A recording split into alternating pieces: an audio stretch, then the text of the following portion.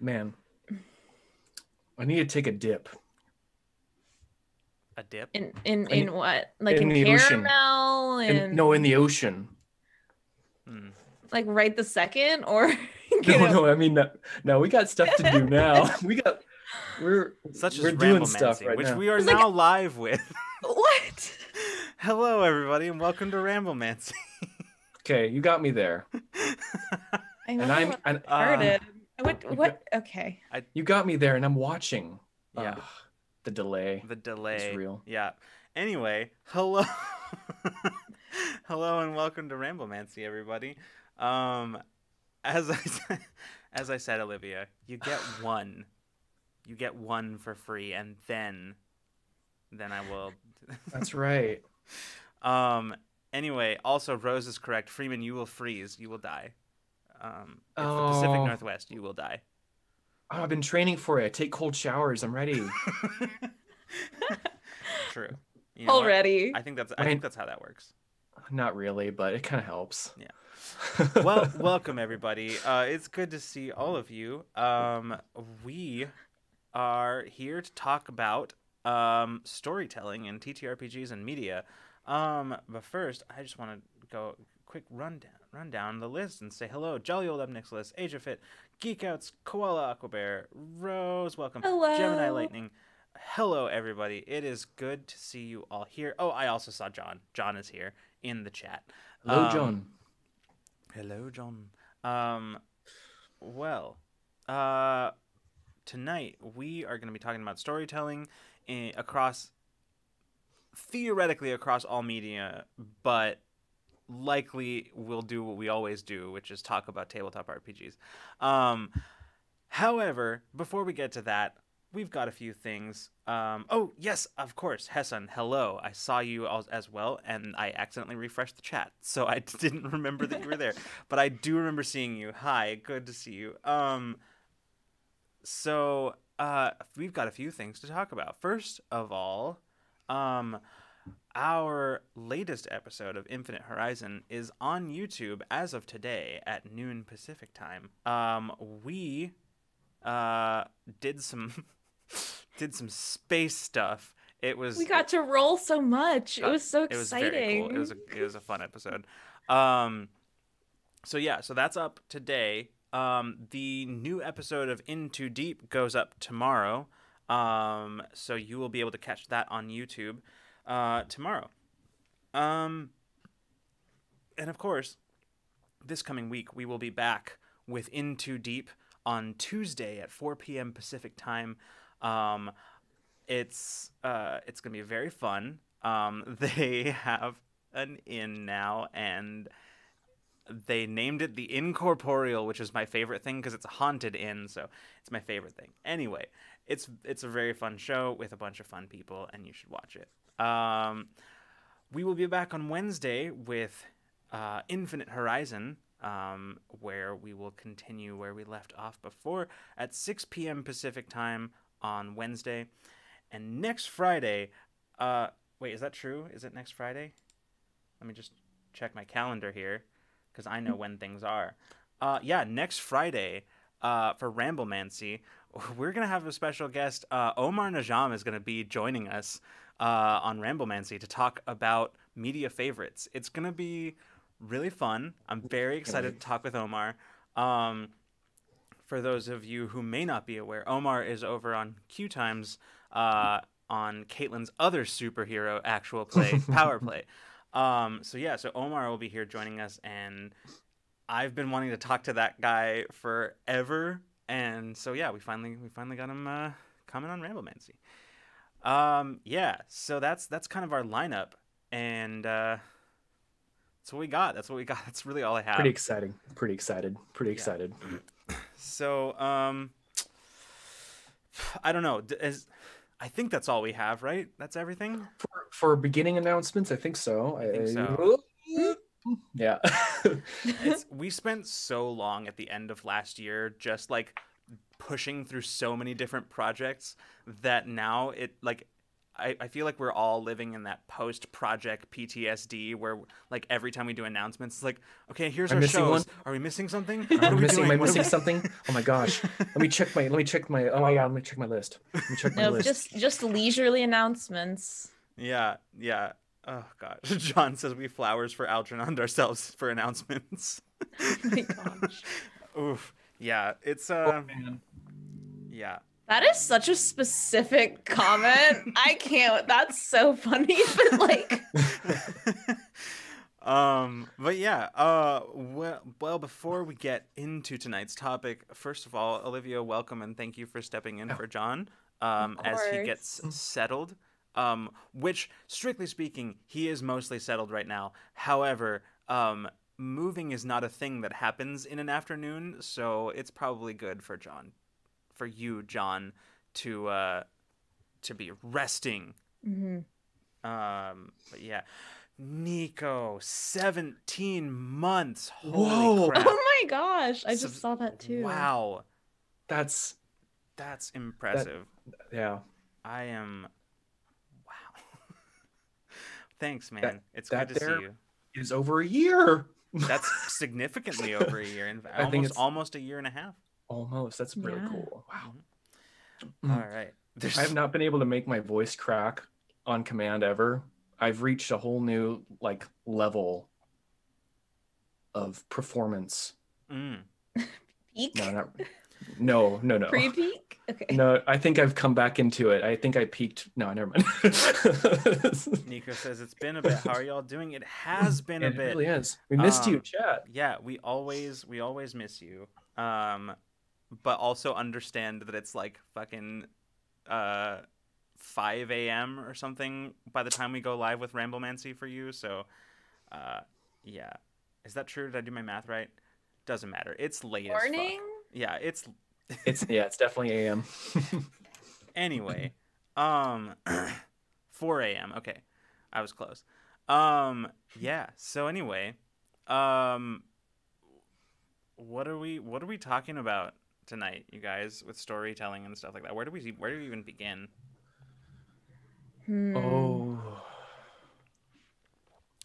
Where did it begin? Where did what begin? Are you talking about Story- the movie?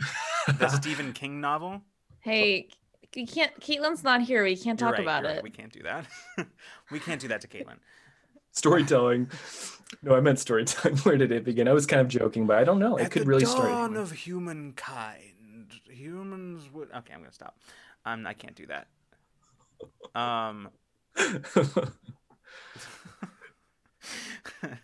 Oh boy. All right. Well. I'll be honest with you. I'm a bit at a loss of where to even. Oh my god. We John- could. Yeah.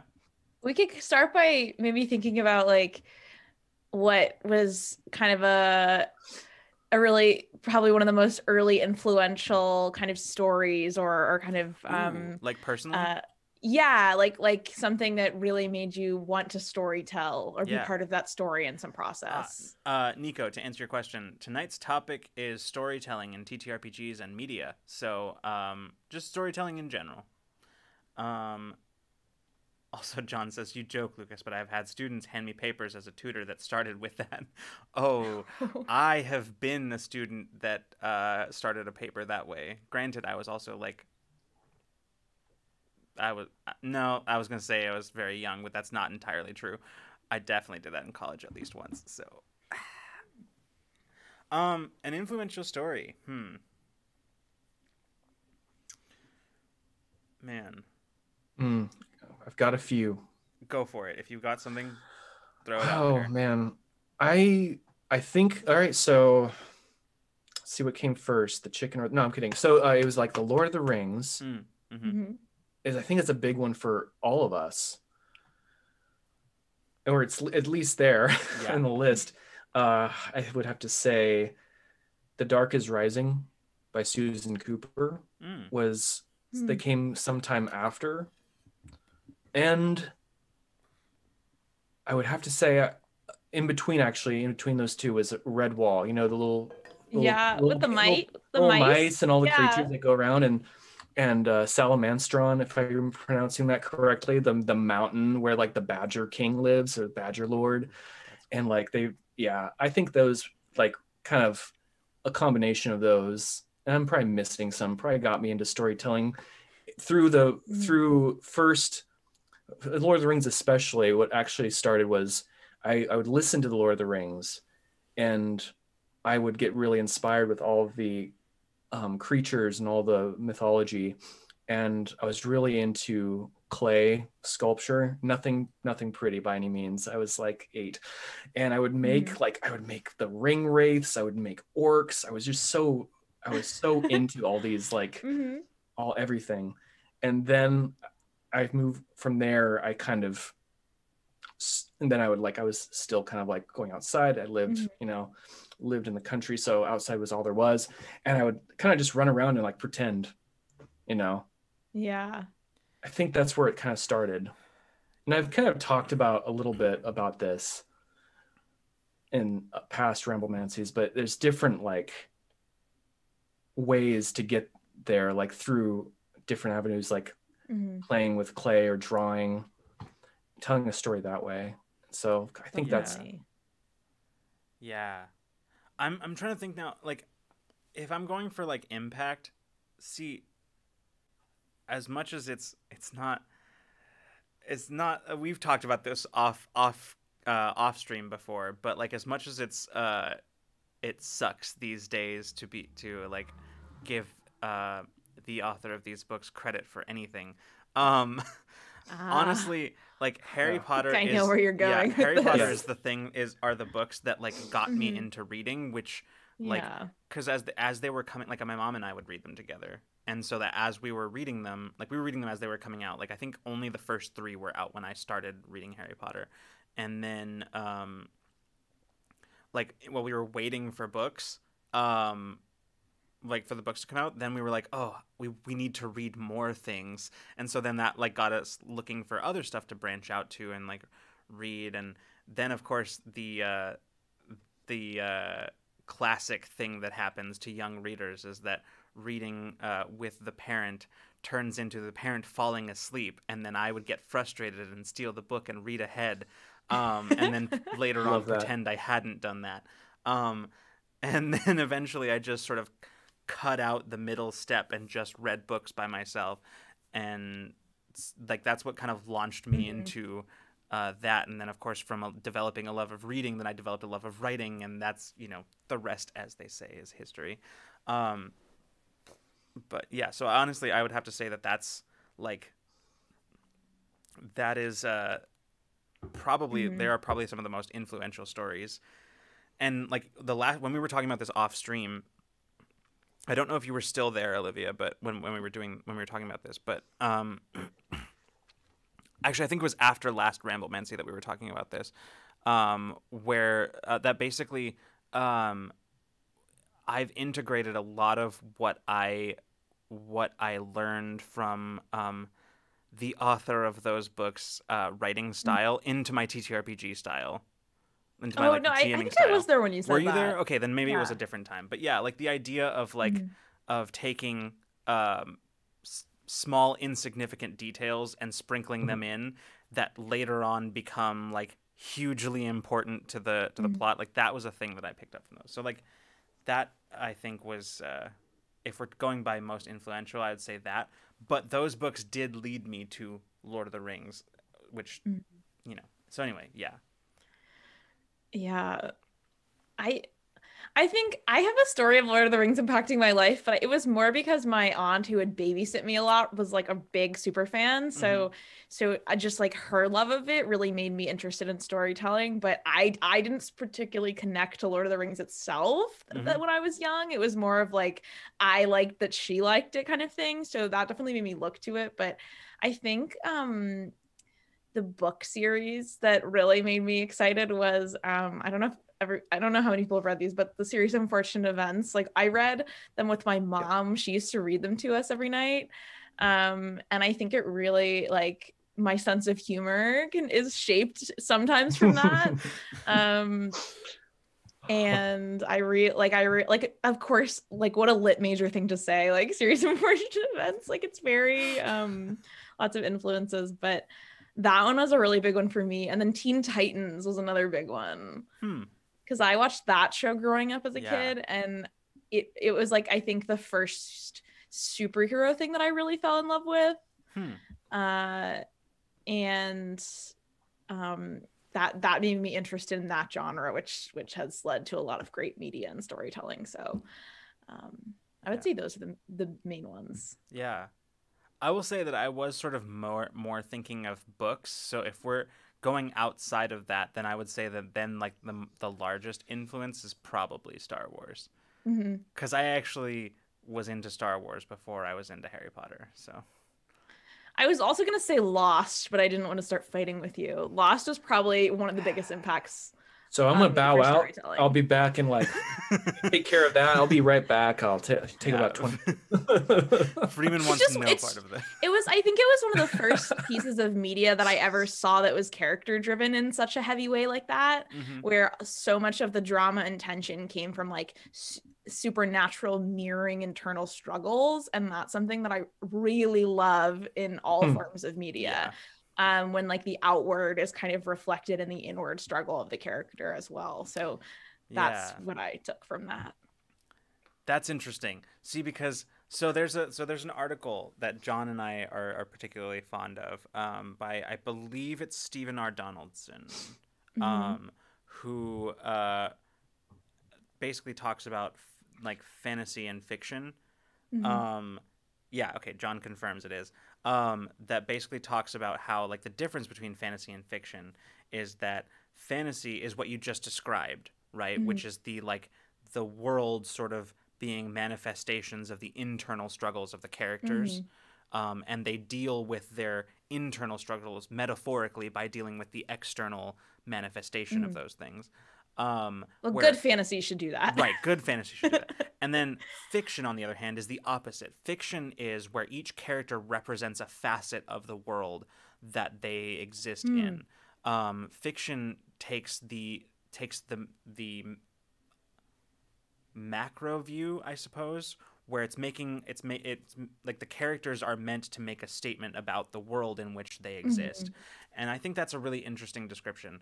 Or description of those two genres. Like one is sort of a subgenre of the other, but like I think that's a very clever analysis. Yeah, it's an interesting article. I think I have it bookmarked, and I can send it to you later if you want. I'll even post it in the Discord if people are interested, or John can do that because I know he's almost certainly already doing it. I can hear the keys clicking. The speed. Yes. Okay. Yeah. So no, it's very interesting. And like those of you who are familiar with Matt Colville and his videos, he actually does a whole video specifically talking about that article by Stephen R. Donaldson, where he and kind of giving his take on that difference. So you can find that's another perspective on this topic as well. But yeah, no, like that's interesting. I've never really thought about Lost that way because frankly, I was not cognitively developed enough at the time that I was watching Lost to think more of it than just TV show, cool, right? Like, so that is something that, damn it, Olivia, are you gonna just like, is this just Olivia convinces Lucas to like go back to Lost? Man.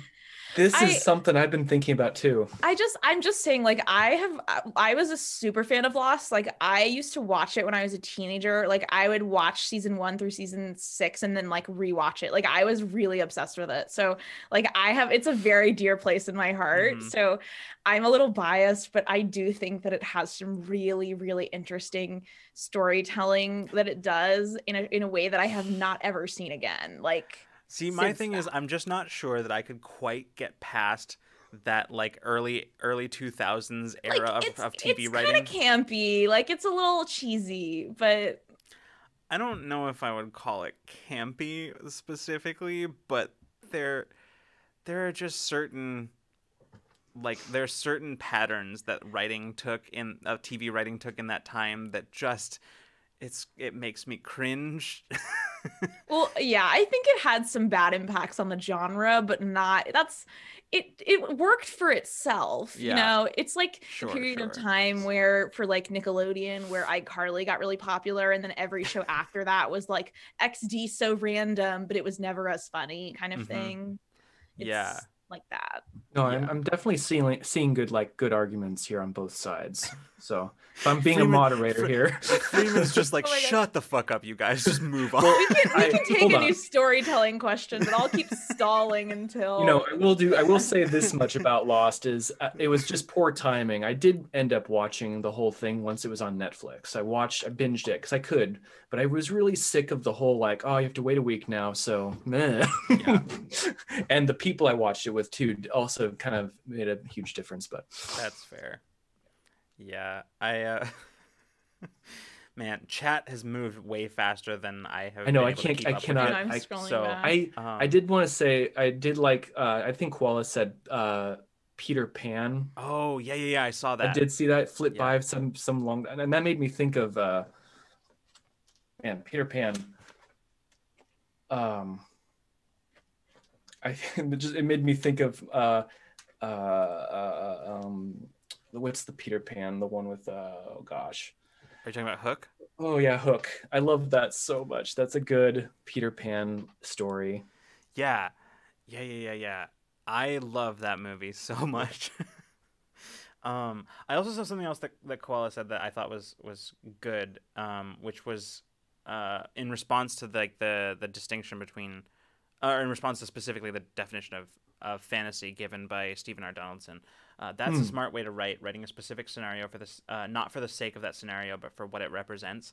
And yeah, like that is, I think about it in terms of TTRPGs, right? When I write fantasy, when I'm writing like D&D or something like that, I tend to do that. Like Freeman, you could probably vouch for this, that when we're doing sort of like personal arcs for like characters, they tend to have like whatever they're struggling with internally tends to manifest itself in some way in like the scenarios that they confront. Absolutely. And like that, it's a very handy shorthand for like definitely like characters grappling with like their own personal struggles. It's very, very handy shorthand. Like a good example is like in Critical Role Campaign 1. Spoilers if you haven't seen Campaign 1, but it's kind of on you at this point. It's been years. It's been years. But like during the Chroma Conclave arc, right? At the end of it, when Vax kills Thordak, the dragon that was responsible for like killing their mother, that is metaphorically that is Vax processing and overcoming his trauma, right? That's him overcoming or like processing it in a way, right? It's that's why that blow feels so good and has all that power behind it. It's the literal dragon that represents the metaphorical dragon.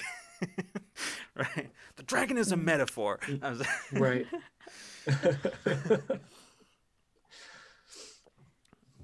But yeah.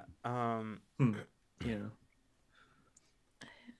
I feel like we missed some questions here, didn't we? Oh my god, I'm sure we did. We were just caught up. Yeah. Absolutely.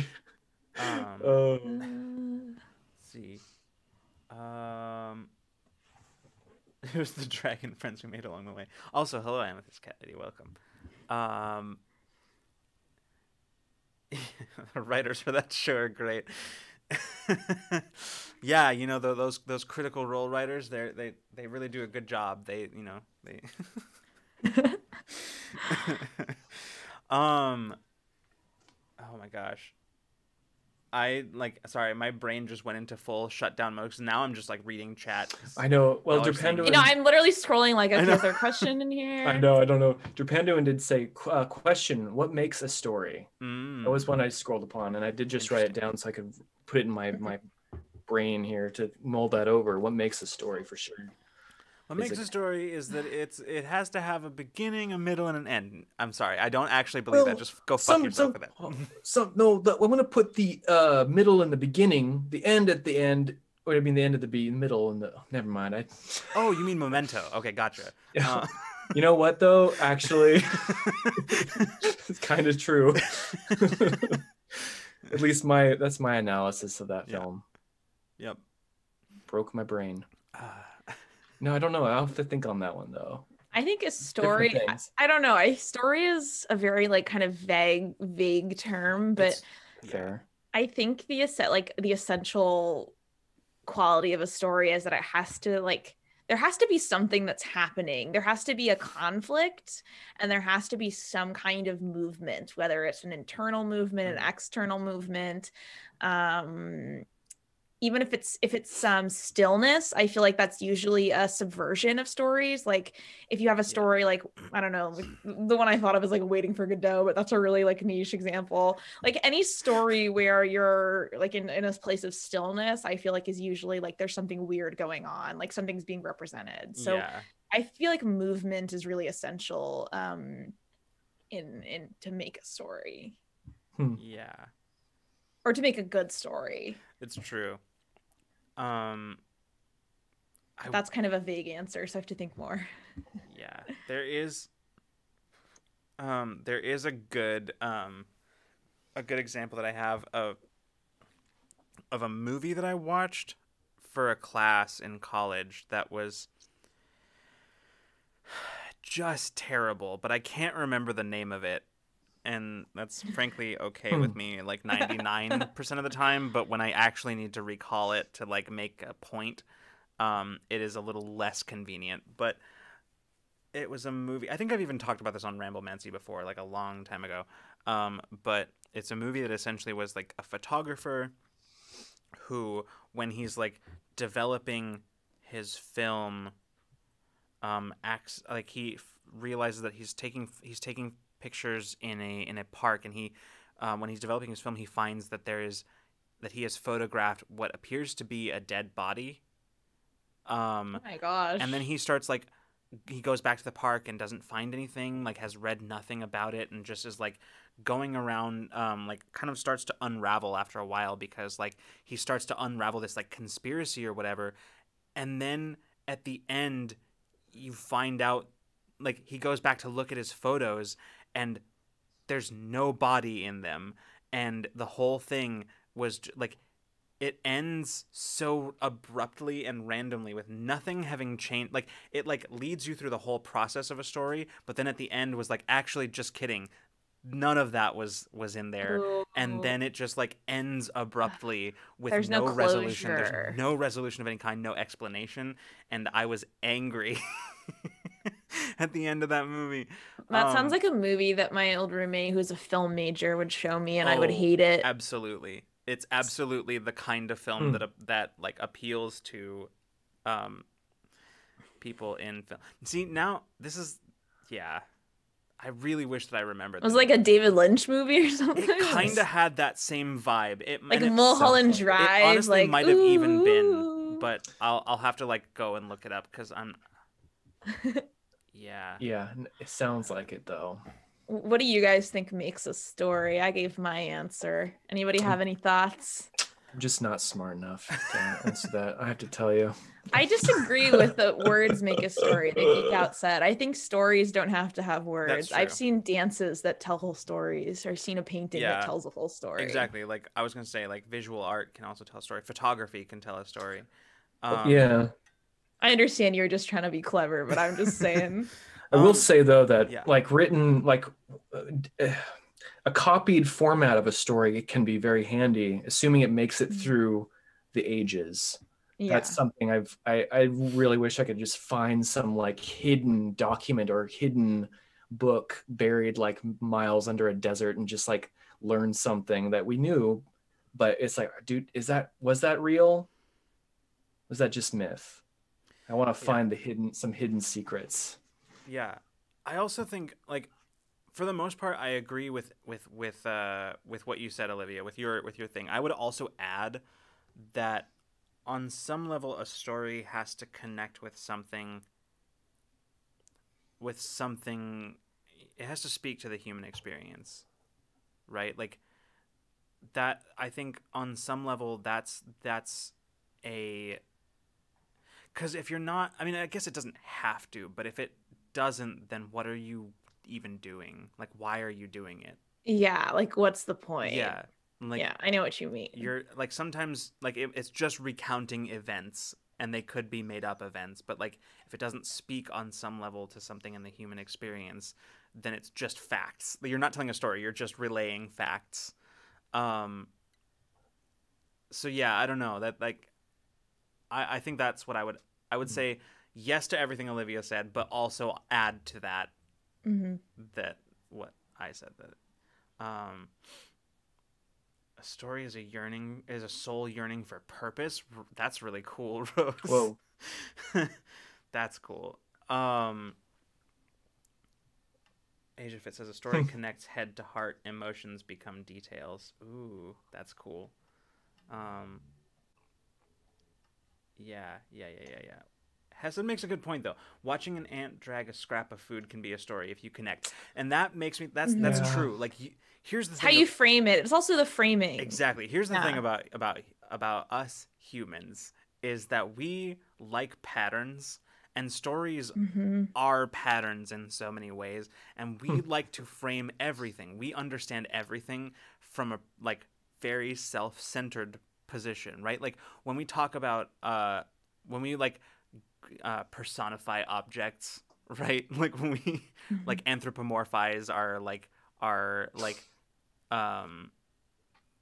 the fucking table that you stubbed your toe on, and you're like, fuck you, right? Or like right, you know, something falls over and you're like, seriously, you're gonna do this to me right now, right? Like that kind of thing.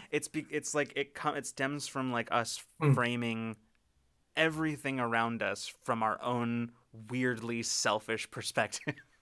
Right? So like Hessen's point is actually, it's very interesting, right? Because you can take something where there's, objectively speaking, it's not a story. It's just a creature doing what it does to survive and what it is driven to do, and yet we as humans look at that and attach our own human struggles to it. We make it into a story. Yeah. There's something there's something rather narcissistic about that.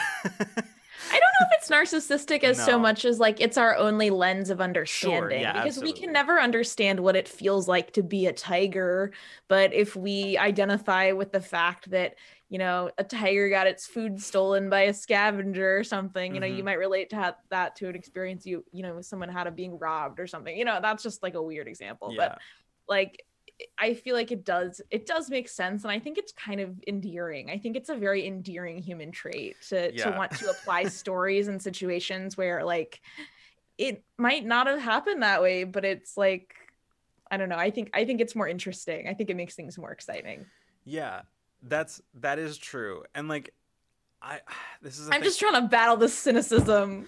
Oh no, I wasn't meaning it. I wasn't meaning it as like we're so terrible. Humans are bad because we make everything about us. I was more just being like hyperbolic and facetious about it.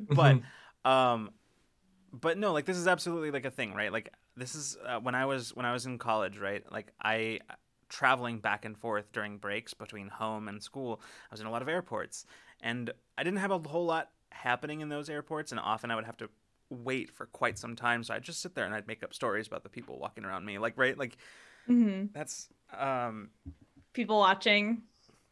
Yeah, people watching. I would just like make up stories about them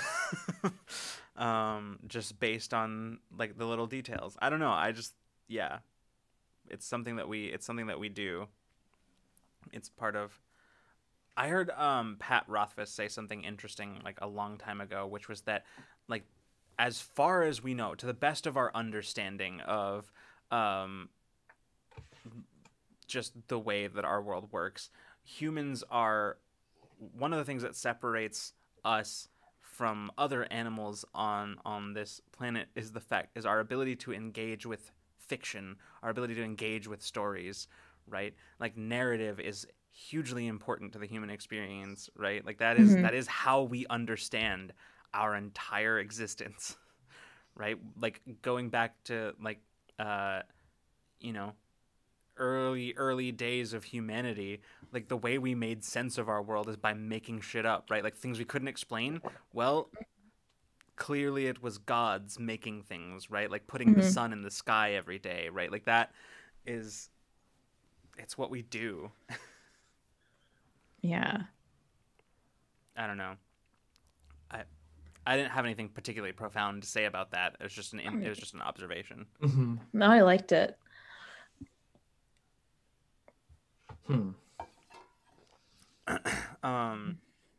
Sorry, jumping back to chat here because I saw something. Let me scroll up because I saw it a while ago. Okay, Hessen says there needs to be tension, but it does not need to be resolved. And yeah. Yeah, I could see that for sure in a story. Go ahead, Olivia. I was just gonna say, I think that the tension, if there's power in the tension, I would say yes. I think that like some stories, people leave them unfinished because they don't have anything else to say, even if it doesn't have closure.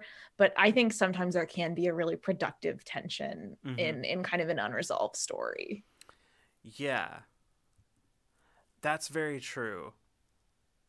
Because I know that some of the most profound endings to stories that I have seen, read, or whatever are those that where there's no like end point, right? It doesn't end. It's like happily ever after, right? Forever and ever.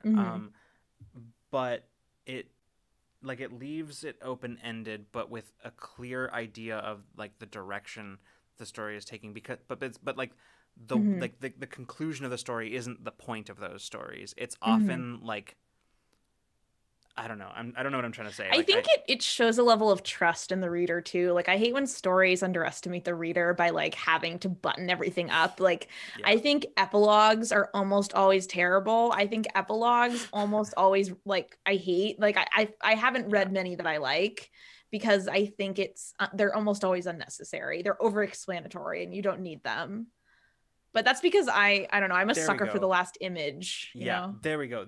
Koala is, I think, putting words to what I was trying to say, which is leaving it unanswered because there is no answer, or an answer would seem cheap and would take away from the point. Yes, that's perfect. Yes, thank you. Exactly. Thank you for that. Yeah, that is what I was very clumsily trying to get to. But yeah, that's what I was trying to say. Thank you, Koala. Nico says, okay, let me try to put it into words. Story is an expression of idea and or emotion. Does that work? I mean, I suppose, but there's also some level of narrative to it though, right? Like on some level you can't have a story without narrative, whether it's implied or explicit. I don't know. Narrative is a tricky word. Not to get all English major on you, but that's that's true. Yeah.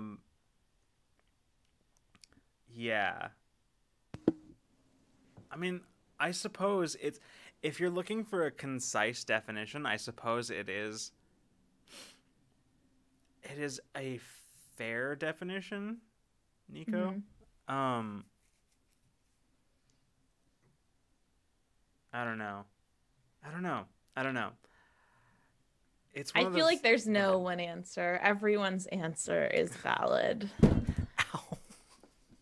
I'm fine. Yeah. Alive. Are you okay? Did you just like hit against something? I did. It's fine. Okay. Everything's fine. Hessen says, a tongue-in-cheek answer, but my father said once, we make up stories to answer the annoying questions from our kids, going, why 1,000 times a day? That's a very wise dad statement. Oh, gosh. Yeah.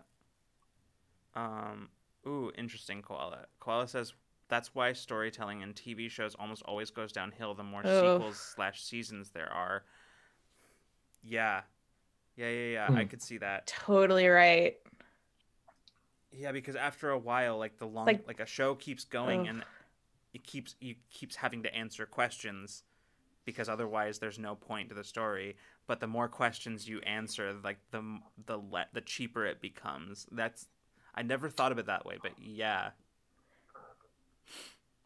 I think that I don't know. I think that shows when they go on for too many seasons can kind of lose sight of the heart of their show, and like the reason why it's good, because they're kind of trading it in for like plot, like they want to tie up the plots. And I think that can be a really big problem. Yeah. Plus, I think of How I Met Your Mother as a prime example of that. Like if I had to point to any media that did that, like that points to that the worst. Oh boy. That one. Yeah. Yeah. Supernatural is also one. Buffy. Although here's what I will one. say. I will say about Supernatural. I'm not. I will say that yes, you're absolutely correct in that.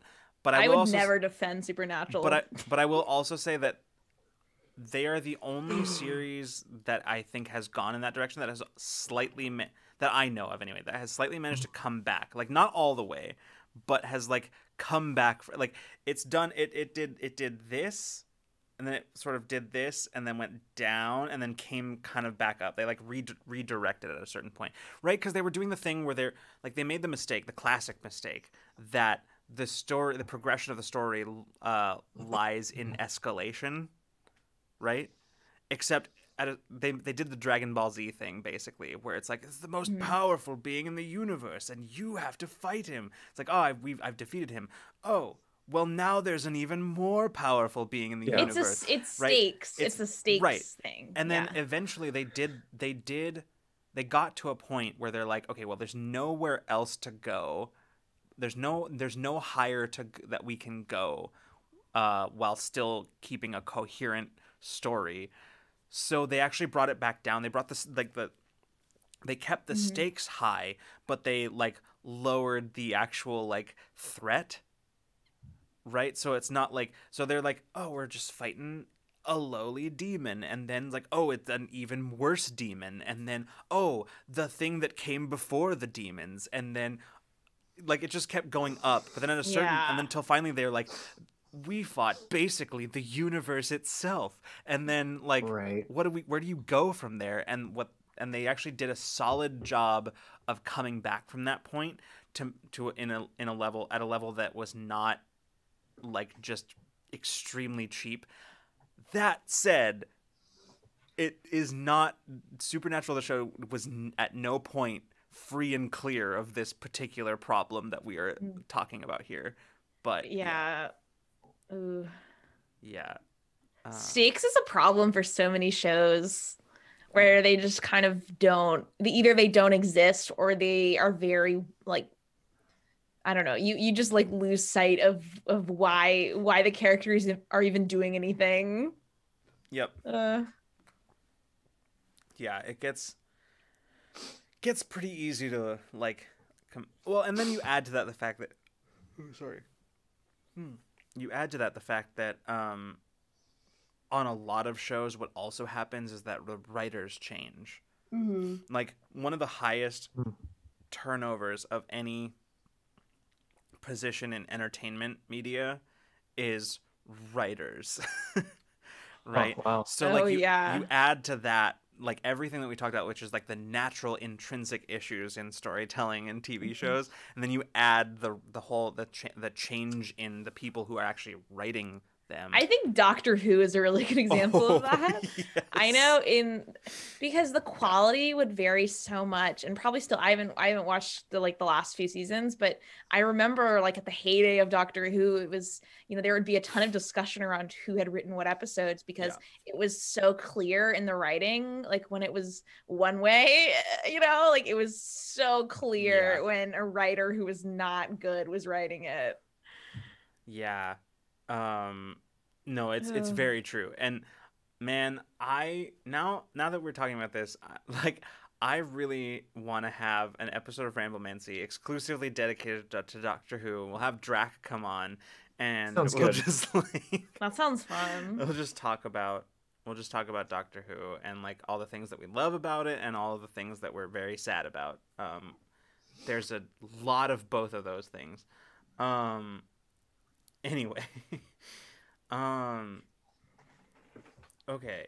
Nico says, speaking of power escalation, watch Gurren Lagann. It makes power escalation its whole meta narrative and is really fascinating. Interesting. I don't think I've heard. Me neither. This. Me neither. What's Doctor Who? I only know Nurse What. That's fair. Yeah. Man, I'm trying to think now of like other.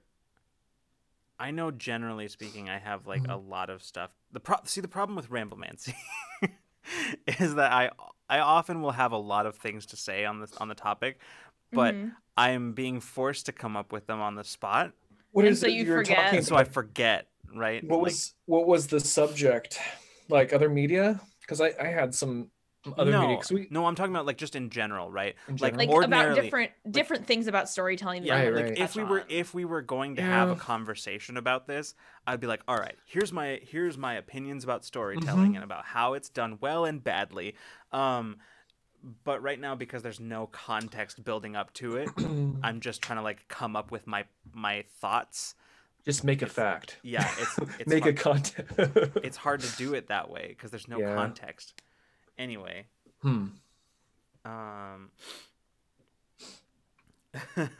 Before rolling, I have infinite ideas. Camera comes on. No ideas. Correct. That's correct. I'm sorry. Infinite horizon of ideas. It's also getting very warm in here again, so I need to go open my door again. One sec. Oh, to let the cool air through. It's cool here, so. I think if something, I don't know if I saw Drac tweeted or I saw him reply to it, but someone was talking about how they love the storytelling, like kind of framing device where it starts with like a parent or like someone telling a story to a kid or something.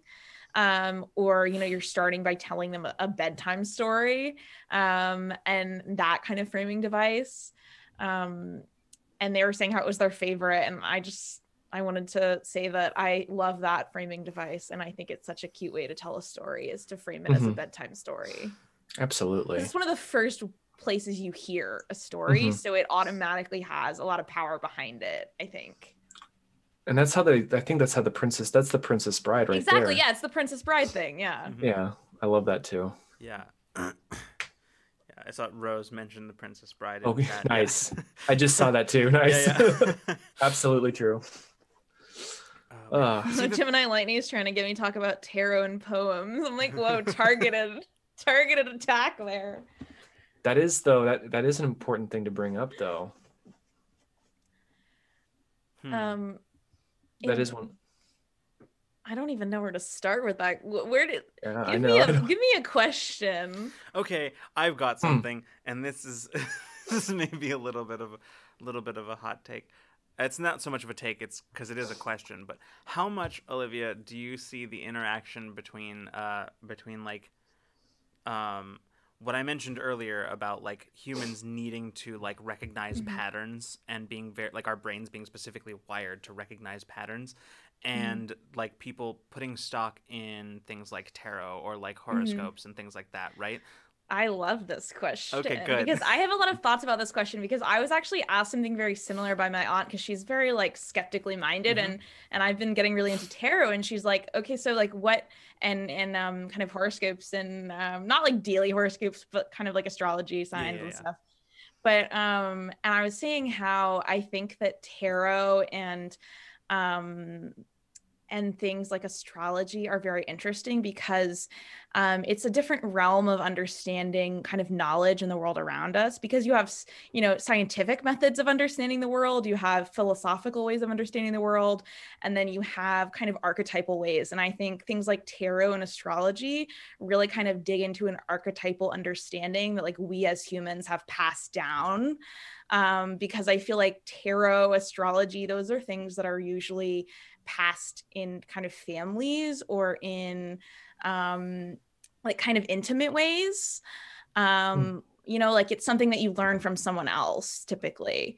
And so I think tarot is really interesting because you examine archetypes. I actually have my tarot cards right here. So I'm trying to find a good one, but like, you know, like you look at this and it has a totally different meaning now than it would have had hundreds of years ago. And it's calling back to this kind of like feudalistic society where things have been kind of lost around to us now, but you still gain an understanding because you say, oh, I know what a flower can represent. I know what someone on a throne, I know what the color gold, I know what gold is, you know, and you gain all these meanings from them.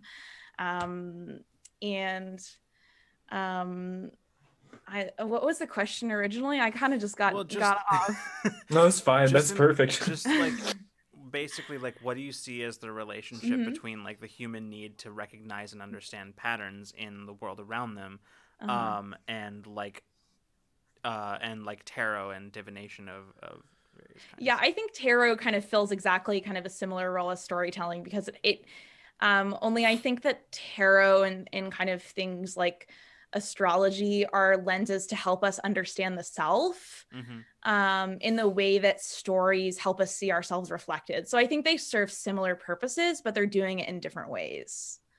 I think would be kind of the way that I think about it. Right. Because like the thing for me was that because I tend to also be pretty like on the skeptical side, right? So like for me the thing is that like I think there's room for like both of these things, right? Within skepticism, right? Like it like if you like receive a tarot reading, right, and you're like and you attach it to things in your life, like you get like like somebody gives you like a tarot reading and you start saying, oh, that's like this part of my life and that's this exactly and this, right, that kind of thing. It's not that it's not necessarily that like in my mind, like I think, okay, well that's the natural like human need to like recognize patterns, to connect things that aren't necessarily connected, but to connect them and then derive meaning from that connection that may or may not be there. But that doesn't necessarily mean that it's like empty and useless, right? Like I think it's kind of like what you were saying is it's like it's a way, it's something that brings to the surface these things that makes you think a little more clearly about the things that are taking place, that are objectively taking place in your life, and sort of reframing them in a context that you might not have seen them before. I agree. I think intuition is a really powerful like human experience in a human sense that a lot of people kind of ignore, and I think tarot is cool because it can kind of help you tap into that intuition. It's like on some level it can be sort of more of like a focusing thing rather than a like mystical or any kind yeah, exactly. And there are people that are kind of more into the mysticism of it, and I mean that's kind of its own whole separate realm. But I don't know, I think there's a lot to gain from just like kind of the long understanding of archetype and reinterpreting it. I think poetry is an interesting topic because it's very, I think that storytelling works very differently in poetry than it works in things like novels or in TTRPGs or in other realms, because you have usually less space, and the narratives are very different. And so I think it's a very interesting way of telling stories that is very different from other realms, because you're not only expressing what's happening, you're expressing the feeling of what's happening, the sensation of what's happening, the mood. Like you have to do all of those things while still telling some kind of story in the poem. So I don't know. I love poetry, obviously, but I want to say that was my tangent. Age of Fit says, I would say that people use imagery of tarot reading to organize the current information they have to move in a specific direction going forward. And that is a good way of putting concisely what I was saying. I agree with you. That's very good. But yeah, no, I think when it comes to poetry, it's interesting, right? Because in poetry, I think it's a lot of the same elements of what make a story, but without the actual, like, there's no obligation to tell a story in poetry. Yes. Right? Like it's interesting because you could legitimately just like so many poems that I've read over the years have been poems that all they do is just describe an image. Like nothing is happening in it. There's no tension, there's no nothing. It's just a scene or an image, right? Like, or an object even. Like it's descriptive. There's poetry that's purely descriptive. But like there's no obligation to tell a story with it. Or rather, I'd say there's no obligation on the part of the reader to interpret a story from it. Right? Like you can read a poem, you can and you can connect with it and think it's beautiful without like there's no obligation whatsoever for you as the reader to like attach a story to it. You probably will anyway because you're a human, and that's what we do. But you don't have to, and I think that's just as valid a way to read it as like, you know, not doing that. Like I think I had a professor one time, and we were talking about the differences between poetry and then prose poetry, which is kind of coming back with kind of contemporary poetry. It's just, I'm not going to go too into it, but it's a little bit more popular now. And I think what she said about prose in general, it kind of relates to prose in general, is that with prose and kind of like fiction, you're not taking as big of a leap, you know, like you have more rules and you have more like there's more expectations that if you're reading a fiction story, like it one sentence has to lead to the next. But with poetry, you kind of can suspend that. And so I think that's a very interesting tension, especially if you read both. So I don't know. I would encourage everybody who hasn't read much poetry to hit me up for recommendations in the Discord, because I'm pretty good at recommending, because I don't know. I saw Nico had getting off my soapbox now. Nico had a couple of questions that I think that I want to get to. I'll start with the more recent one first, which was Lucas, what can a GM do both while prepping for and while running a game to help facilitate micro stories within the overarching narrative? Okay. So, number one thing is to know what the point of the story you're telling is. Everything else will stem from there, because if you can answer that one question, like why am I telling this story, then you can understand what needs to happen. Then you can start asking yourself the other questions, like what needs to happen in order for me to get there. Everything after that is pretty much just dressing, like, you know, like everything after that is just how you frame your story, and there's no rule for that. For that, it's entirely up to like what you feel is right for your story. But what I will say is that when you know why you're telling a story, it becomes much easier to figure out how to tell it. You start with the thesis. Yeah. Yeah, exactly. Like and so I don't really have a more concrete answer than that. Like I don't have anything as far as like practical tips for how to do that. It's because a lot of it just comes from doing it enough to know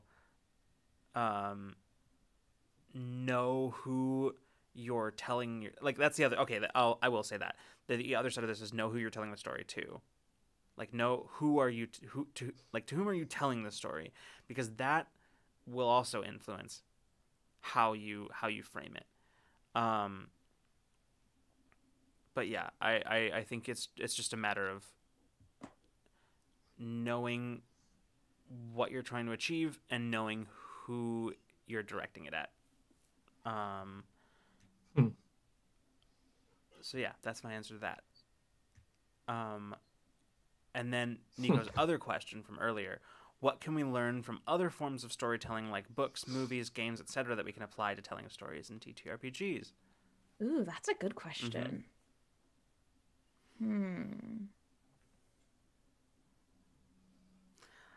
I think my biggest one that I have taken away from those other things is pacing. pacing and the importance of it. Because obviously you're not going to be able. That's a good answer. You're not going to be able to like pace your TTRPG the same way that a TV show is paced, but you can learn that from like the importance of pacing, I guess. And I sort of lost what I was saying in the middle of it, so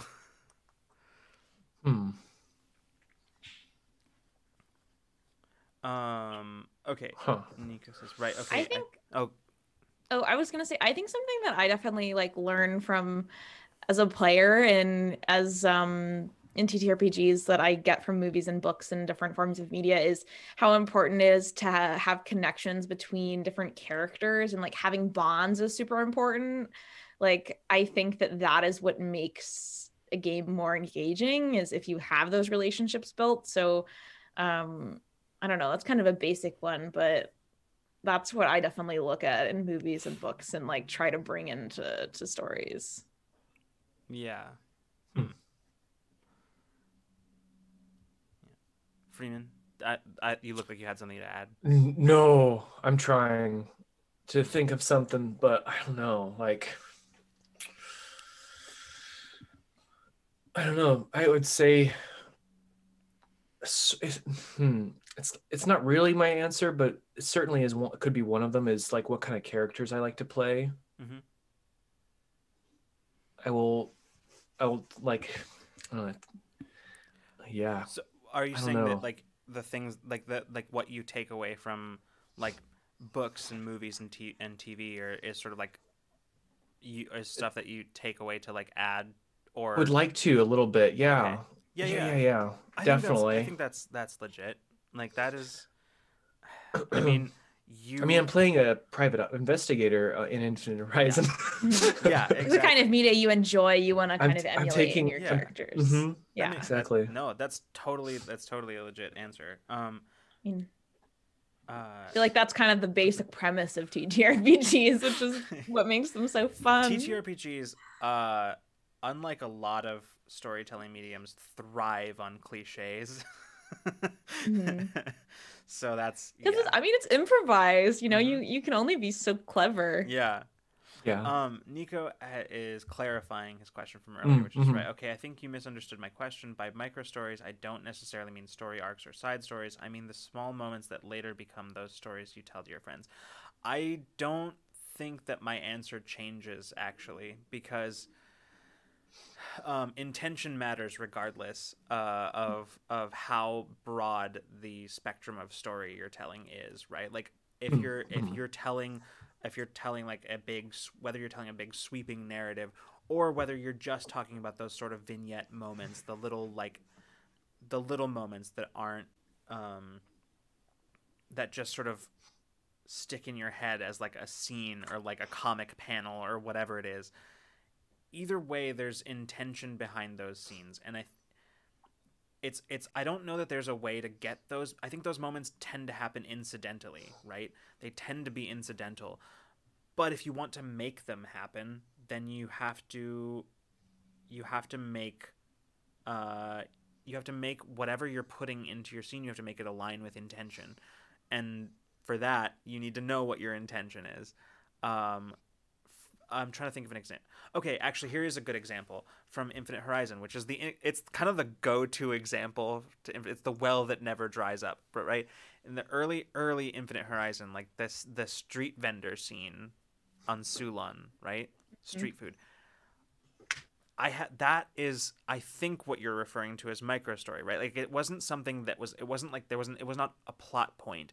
It was just something that was happening. It was incidental. It was along the way, and the purpose behind putting that, like we're constantly talking about it later, right? Like we always refer back to the street food scene. That was a moment, one of those micro stories that you're talking about that wasn't incidental. That was purposeful, and that one happened with the intention of creating a moment of calm in what was about to become a very, very chaotic time. It was about inserting a small amount to the audience, the other component that I mentioned, about what this world was like outside of the narrative taking place, right? Like, what is the world of Infinite Horizon like? Who are those people? And what do regular people do? What are their lives like? And that's what the intention behind that scene is. So I actually don't think that my answer changes for you, because basically for those micro stories, those micro moments that are just sort of vignettes that play in your mind, generally speaking, they're incidental. They just kind of happen because you don't really have a lot of control over what sticks in your players' minds. But if you want to create those moments, to manufacture them, then the only way to do that is through intention. So, yeah, same answer, really. Huh.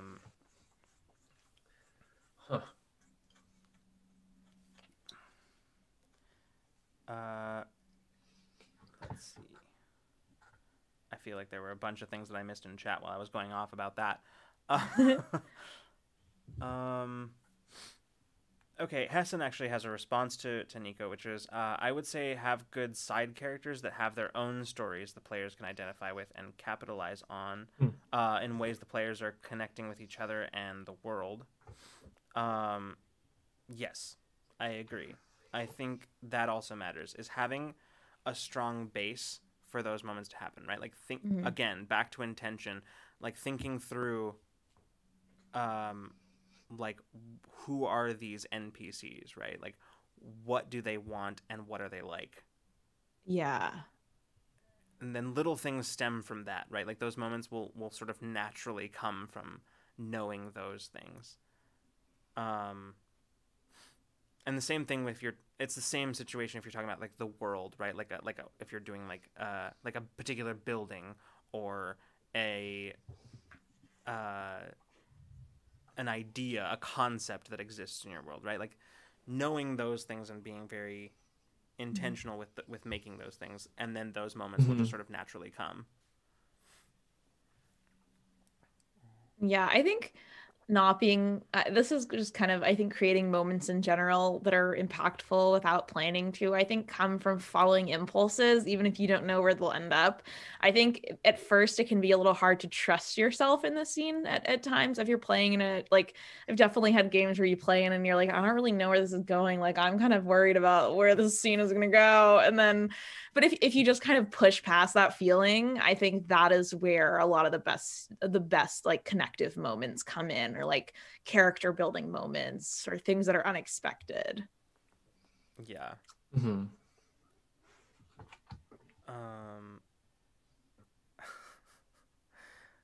I like this idea that Koala has. It says, she said, whether or not defying a trope is always good, that's something I think about a lot.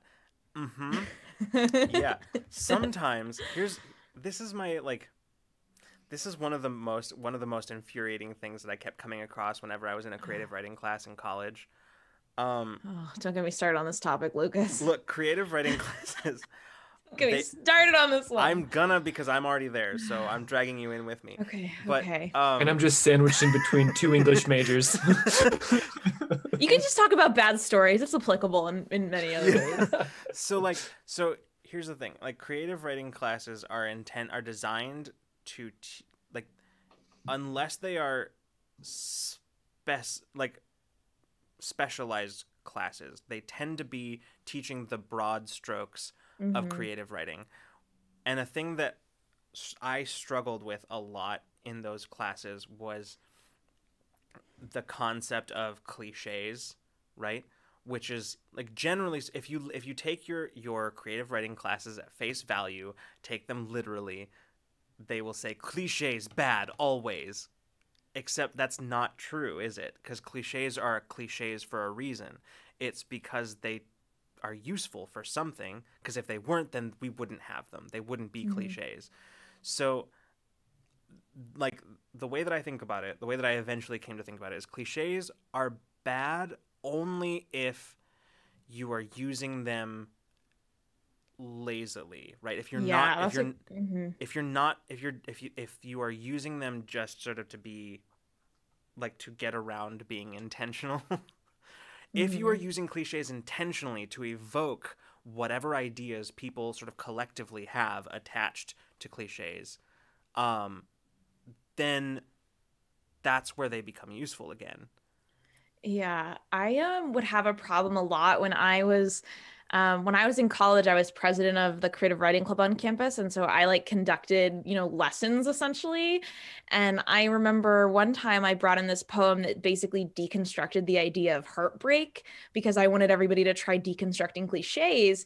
But what happened is everyone just wrote cliches. Like they just all of their like 4 or 5 people read their stuff, short little snippets of whatever. And like, a good 2/3 were people just kind of reiterating the cliches. And then they'd say, well, it's okay because it was an intentional thing. Like I'm doing it ironically. And I'm like, it doesn't matter if you're intending to do it ironically, it still falls flat because you're not saying anything new. Yeah. So it's Rose actually says it perfectly here. Defy the trope because you have something to say about the trope. Don't just break the mold to be edgy. Yeah. Yeah, absolutely. I completely agree with that. Because you have to like kind of defamiliarize the cliche so that you can kind of understand it again in a new way. I read this really awesome book called Written on the Body by Jeanette Winterson, who's like a favorite author of mine. She's lesbian, British. She's awesome. And she writes an entire book about love. And it starts out saying like, I love you is the most cliche thing, but it's all we want to hear. Like it's all about kind of love and the cliches of love. It's super interesting. Interesting. So, yeah. Yeah. No, like it actually weirdly it took a rhetoric class hilariously. It took a rhetoric class for me to get around the idea of cliches are bad, right? Because rhetoric classes, like a rhetoric class specifically will teach you it depends on what you're trying to accomplish. Like it like a cliche might be exactly the tool you need in order to accomplish what you wanted to do. And that goes just as true in creative writing as it does for like, effective writing, like speech writing and things like that. It's just as true in creative writing. I like Evijit's comment, irony is bullshit and lazy. Yes. In lots of ways. Yeah. John Numa, hello. Good to see you. Thanks for popping in. Hey. Yeah. Oh my gosh. Rose says, cliches can be useful when you want something that won't shock and distract your audience from the point you're really trying to make. Yeah, that's true. Or like you said earlier, Rose, that like if you're trying to make a point about the trope, because that's the thing that I find. So going back to Supernatural, one of the things that early on made me like, I was sort of like shaky about Supernatural going into it. I was like, I don't know about this. But one of the moments that sold me on Supernatural is this moment where like they think they destroyed the ghost, but it turns out there was a different ghost, and oh no, and so they what an awkward mistake. and it turns out that the one that they needed to get rid of like still has her remains as like part of a doll in the mausoleum. Like hair was like part of her hair was used to make a doll, and it's like in the mausoleum. Oopsie. So like Dean has to like rush across back to the cemetery to like break in, and it's just this excellent moment, right, where he takes the butt of his gun, and like meanwhile Sam and whoever they're with are like they're in trouble, like fending off the ghost so to buy Dean time so he can do this.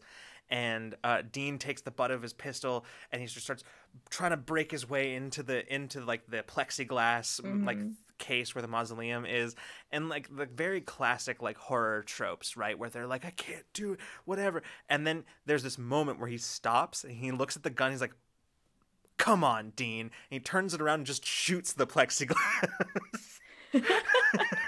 And that was sold. From that moment on, I was like, all right, I'm in. Because it just like defied the trope of people being intentionally stupid for the sake of like creating a facsimile of drama, right? Like manufacturing drama by doing things that nobody would ever do. And then it like built up that trope, and then it called it out in the same moment, and it was, and like that, yeah, like it got you somewhere funny, like that's, it was a vehicle. Yeah, exactly. And like I think that is very clever. like when you can build the trope and then subvert it. It's not, but it doesn't always work, and it's not a thing you should always do because anyway, because it can be gimmicky. It can be a gimmick. It can be gimmicky, but it can also lose your audience. Right? If you do the thing that is unexpected intentionally because it is unexpected, you can totally lose your audience. Oh, it's like Westworld. Ugh, yes. Yeah. I love that show. But like, that's what, I like it, but it's also, I'm like, ugh, you're trying too hard to be pretentious. Like, calm down. Like, relax. Yeah. Absolutely. Oh, man. Yeah. I have a lot of opinions about storytelling. Yeah, are there more storytelling questions? Oh, man. Freeman, I feel like you've been wanting to say something for a while. Like, not necessarily about the subject that we've been like running off on, but just in general about stories. Yeah. Oh, well, it's it can go. It's as deep. It can be as deep as. Nope. No, what I was actually going to say was I had a thought about just an example of like, because we were talking about other forms of media that we inspired us in stories that were not just TTRPGs, but like one of them was Robin Hood for me. I think that then led me to Green Arrow, and I think now, and this is not too difficult, honestly, because I'm kind of sick of Batman specifically. The Bat Family, the Bat Family is cool, right? We love the Bat Family because we don't see them enough. I think that Green Arrow, I think that Oliver Queen has taken over the position for me as my favorite like vigilante, because I know this is not quite on the topic of storytelling, but I do like the hero that's not, who doesn't have like super abilities. They've just become a better version of themselves through extreme circumstances. Yeah. No, there definitely is something compelling about like that kind of character, right?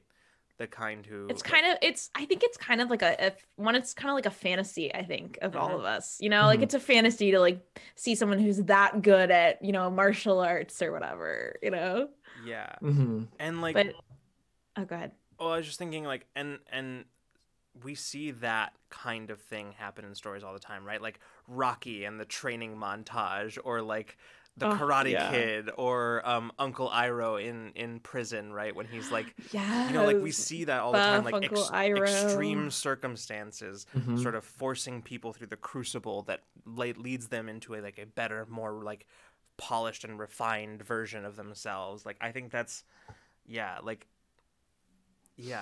there's something that I think is very like we as consumers of stories find compelling about that specific kind of definitely thing.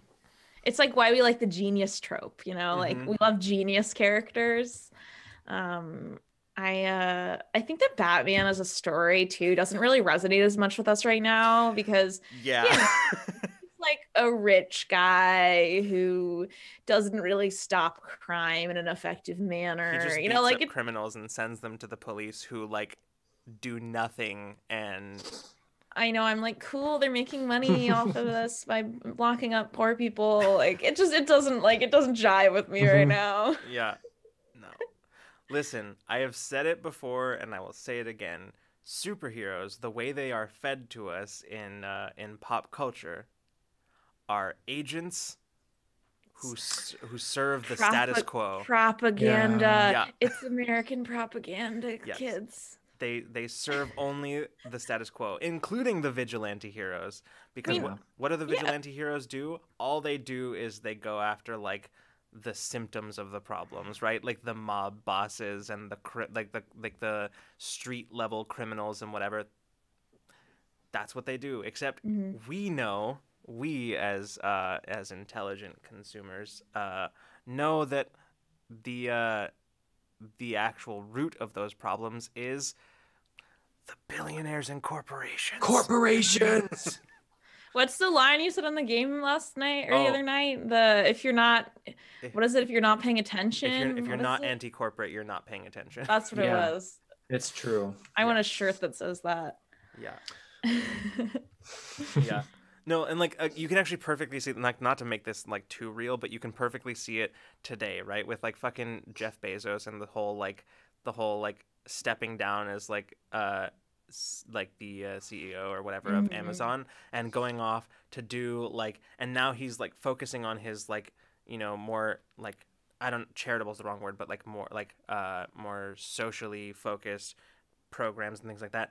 Sure, but those are all things that those are like, there's something that he's doing that has to do with like homelessness and whatever, but except that like Amazon has done so much more damage to those things before, and so like now what he's doing is like, yeah, I guess it's addressing kind of issues of homelessness, but and like affordable housing and things like that, but Amazon has done damage to those things already. So like, anyway, Yeah.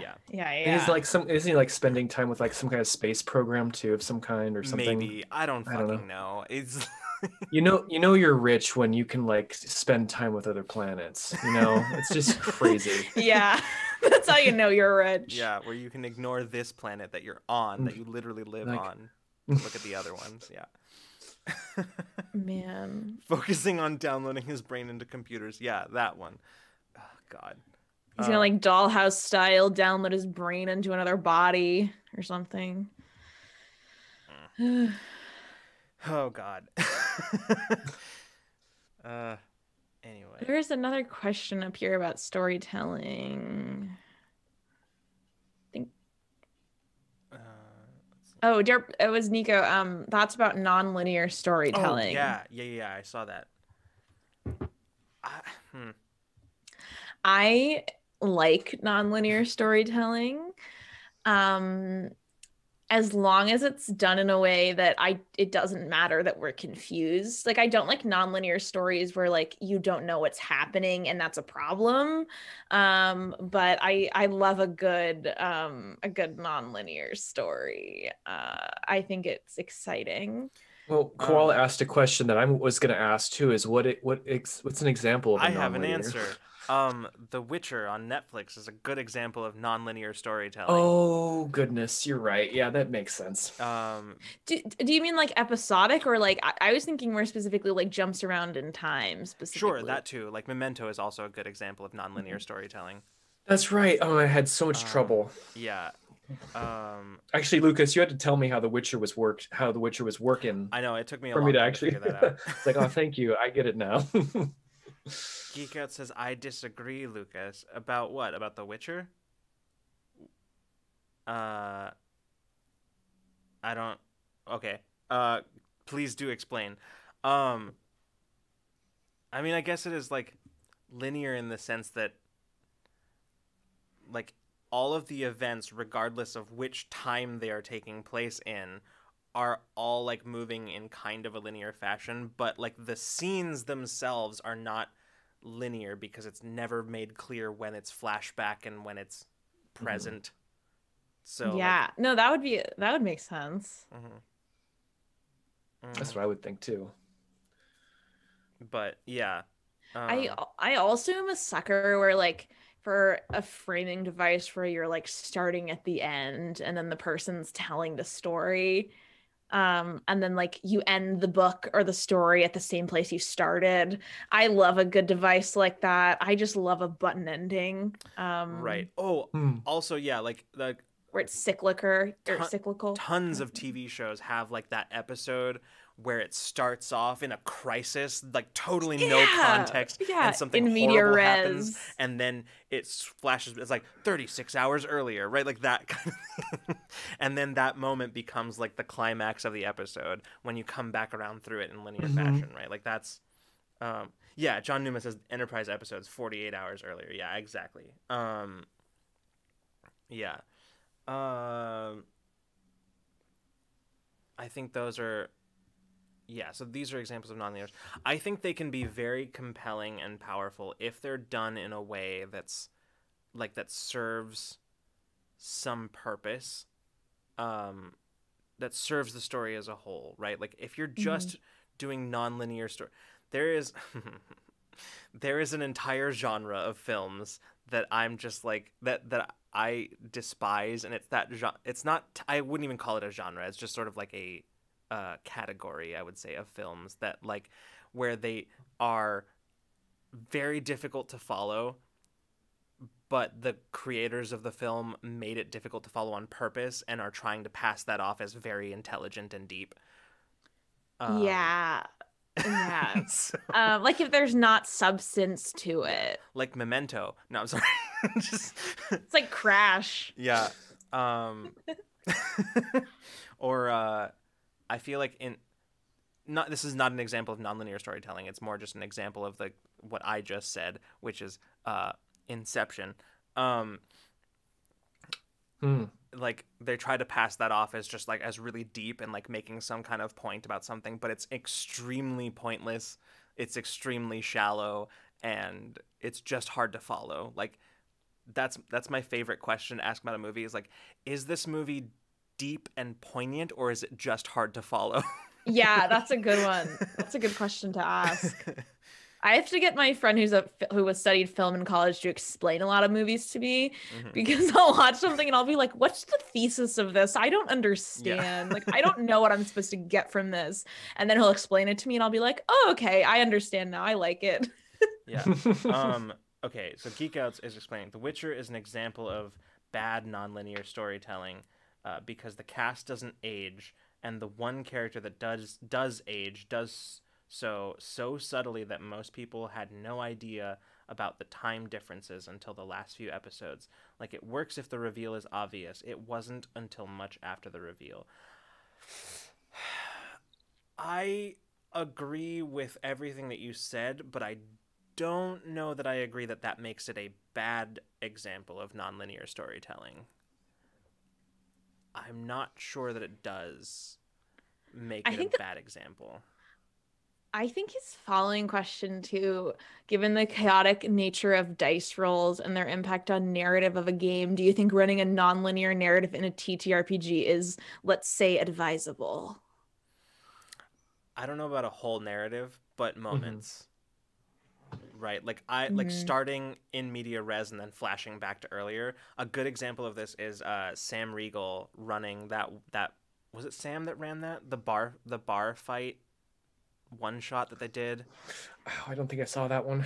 Where God, I think it was Sam that ran that one. It was a long ass time ago, so I don't really remember. But basically, where the whole thing. Yeah. Okay. Thank you, John. It was Sam. The whole thing was like this bar brawl and like this. I mean, it wasn't like a bar brawl exactly, but it was like a bunch of stuff that happened, that like a fight broke out in a bar for reasons that I don't remember. But every once in a while, Sam would just intercut the action with like a police deposition scene, right? Talking about the bar fight, and everybody was like giving their like, it was very interesting.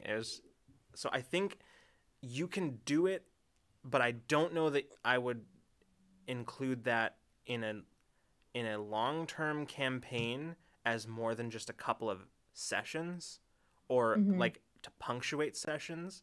Or if I was going to do it as sort of like the main shtick of something, then it would be like a one shot or a short shot. I think that the problem with doing it too often in a TTRPG was that I feel like it would just create confusion, like a lot of confusion. Yeah. Where you wouldn't really know what was happening. I know if I was in a game where that happened all the time, I would be constantly so confused. Yeah.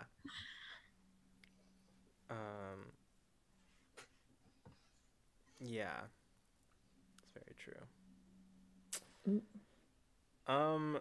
So here's the thing. We are already 10 minutes over our stopping point. Oh, we are. I had no idea what time it was. Yeah. Oh man.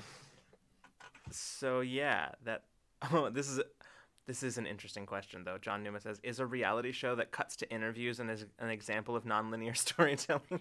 I would say kind of, because the editing is making it into a lineated story that's tricking you. I watch a lot of reality TV, so it's tricking you into believing a narrative is going one way, So I think it could technically be a non-linear, but they're trying to pass it off as a linear story. Typically. You know, like in cooking shows when they're like, there's a minute left and they haven't like plated things, and you're like, oh my God, the stupid idiot. They probably already plated it. You know, like they're probably just showing that clip at that time to create tension. Yeah. Wait, Age of It, what are you disagreeing about? I don't know. Everyone wants to fight you tonight. I know that tonight is the disagree with Lucas night. Apparently, I don't know what you're talking about because I don't listen to the things that come out of my mouth. So it like as soon as it came out of my mouth, it was gone. So you'll have to be more specific. Cite your sources. The Office asides make things non-linear.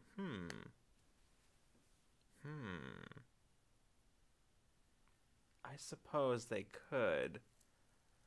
I don't know. I think with the like asides, right? Like I think maybe we are stretching the definition of nonlinear, right? Because it's not like this like those things assume that we are at a particular point in time, right? Which is after the event has taken place. Right? And the people in the cutaways are talking about the event that you are in the process of watching, which is assumed to... I don't know. I've lost my own train of thought, so... I don't know. We don't really operate like in a linear fashion ever, so... Age of It is disagreeing that we have run over. That's right, because time on Ramblemancy is non-linear, so really we... This is actually the beginning of the episode, so no. It's all a cycle. Time is fake, yeah. As it began, so too shall it end. As above, so below. All right. Well, I think we're gonna start trying to end the episode. There will be an attempt. There will be. Let's see how long it takes. Nico says this is really actually the end of next week's episode. Non-linear. I love it. That's a big plot twist. That's light. You can just edit me into the next episode. Someone can just impersonate me. Yeah. Well, oh man, I'm so lost now.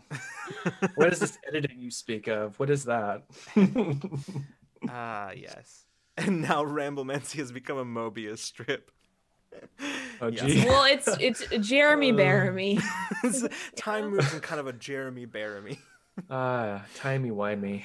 I could not stop thinking about that when Drac was on when he was guesting and he did that whole like time is pie bit. Yep. Oh, so good. Jeremy Bearimy. Yeah, that is absolutely what I was thinking of. Is particularly the part where Chidi is like, what about the dot above the I? What is this? It's like, that's Tuesdays, or sometimes it's never. Also July. He's like, I'm done. This broke me. It broke me. Definitely. Oh, that cracks me up. It was amazing. Every single time that makes me laugh. Yeah. The Good Place is such a good example of like hopeful storytelling that's also does show off dark aspects of like human nature. Like it does both, and I really admire it. We could have an entire episode on The Good Place, and I think we should. But we forking should. Also, I saw somebody earlier, I don't remember who it was, suggest, Olivia, that you and I do a podcast where we watch episodes of Lost and then talk about it. Oh my gosh. I will be moderating only. I would love that because I think that Lost is a very misunderstood show. We're not going to start this now. So, I would do that. Okay, but if we do that, we also have to do the same thing with Arrow, Olivia. I mean, I would do that. I honestly, Arrow's like a guilty pleasure show for me. Honestly, too, frankly. I love the Arrow. It was geek but outs. I would rip it to shreds, though. Oh, absolutely! It would be so mean. I'd be at my meanest watching that show. Cool. I mean, that's how I'd be during Lost. So you know what? Like, Stephen Amell's stupid face makes me just go insane. I just lose it. I just turn so mean. Oh god, that's perfect. Oh, we're gonna have to do a watch. We're gonna have to do a watch party, where we do this. We watch our the Arrow. We watch whatever, and we do this. We tear it apart. I don't think you could do it on a stream. I think it'd have to be a podcast because I think copyright would be an issue. No, I just mean like you just casually off stream, off camera. Oh yeah. But, oh my god. Okay. Okay, I think we're winding. I think we're no, we're nowhere near it. It's miles away. Oh man. Geek Outs is now going, and his stupid hair also, Olivia. His hair on that show enrages me. Wait, he just can't act. Like, he's just a bad actor, and I think he's like just it's a whole side tangent anyway. Which actor? Stephen Amell. Hold on. You want to talk about bad acting in Arrow, but then in the same breath talk about how Lost is so great and misunderstood? Come on. I don't know. I watched Lost when I was a child, so I was convinced by the performance very easily. All right. Well, unnecessary. That's a preview of our Lost podcast. Unnecessary and pointless love triangles aside. That shit was stupid. We're gonna. This could be like Patreon material. I know. It really could be. Speaking of which, we have a Patreon. You should check it out if you've just now entered here and you've seen that we have seen us and you like what you see and our faces. Check out our Patreon. We just put up a thing we call Tabletop Tool Chest yesterday. It's a little story kernels that we make up that is bi-weekly. That means every other week.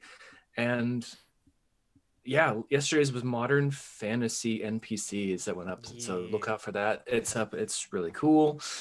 It's also world builders and end of month media. Sorry, that's also up there. And other ways to support the channel is get the merch. We got these stickers. I like to have the merch nearby because I can actually just be goofy with it and just show it off. We have this mug. Some of you all have this mug. We also have a sweater that's new. We have a new sweater out with our Infinite Horizon art characters. Sorry, season 2 art characters. Yep. Woo! Yeah. I don't know what else to say except join the Discord, because on the Discord you can keep track with all of our shenanigans on the channels. If you subscribe and you're on the Discord, you can get a backlog of all of our lower tier material, all of our end of month media, as I mentioned earlier, and you can share your dreams, your schemes, and your D&D. Well, I said that all wrong. I need a script. You didn't get the script we sent over for this episode? No, I didn't. I did. I lied. I'm sorry. Rose says, come to Discord. We have nonsense. Come to Discord. It's lovely. Which is correct. Yeah. It's correct, and I love it so much. And bully Lucas. Yeah. Oh, another fun thing about the Discord is today I updated my fan casts for Infinite Horizon. So those are in there. You did. Those are in there with like some newer stuff. And I reminded people of the old one as well. So yeah. That's what I got. That's all I got. We will return on Tuesday. I forgot what fucking day it was. We will return on Tuesday with Into Deep, our Waterdeep Dragon Heist actual play. Deep. It's very, very good. And yeah, and of course, Infinite Horizon on Wednesday, as always. Sorry, I'm sorry. I am checking to see who's live that we can raid. And of course, on Friday, a week from today, we will be back with Ramblemancy, where we will have Omar Najam talking about media favorites. Yeah, so, I can't wait for that. That's good. I'm so excited. Too. Omar is somebody who is known for his media references, so I know that he's ready to talk our ear off about all the stuff. And that's why I always love having guests, is because I always learn something. If it's a topic we've talked about in the past or not, but especially here, if it's one that we've talked about in the past and we bring in a guest, I get a whole different perspective, a whole different idea, and I love that so much. Yeah, absolutely. It's so I'm like, fun. I didn't even see that before, Yeah. Let's see. it's gonna make me log in to raid. So I'm gonna do that real quick. Our stream is gonna be even longer than we. Ha ha ha. This is great. This is. We could probably. I remember when Ramblemancies were only an hour long. Oh my god, y'all! Can you remember that? How did you guys shut? Not to. I say this lovingly. How did you guys shut up? We didn't. We had a meeting. We said we have to go longer. we have to make our episodes longer. Yeah. Yeah. We made the decision shortly after. Not shortly after, but sometime we're like, no, because you see, we started warming up right at the end. And we're like, now we're getting into it, so we had to yeah. I just want everyone to know, while we were talking a second ago, my tarot cards just fell out of my bag and were just spilling all over the floor. I did not move. I don't know. It was a little scary. It's important to know what order they fell on the floor right now. I don't know. I picked them up, so I ruined it. All right. Okay. I think we are going to go raid Vanna because she is awesome. Live playing Dead by Daylight, which is. Thanks so much for having me on Ramblemancy. Always fun. Yeah, it's always good to have you, Olivia. Yep. We will see you. We'll see you on Tuesday for In Too Deep. But if not, we will see you the next time you decide to come roll with us. Thank you so much, everybody. Good night. Good night and good Good zone.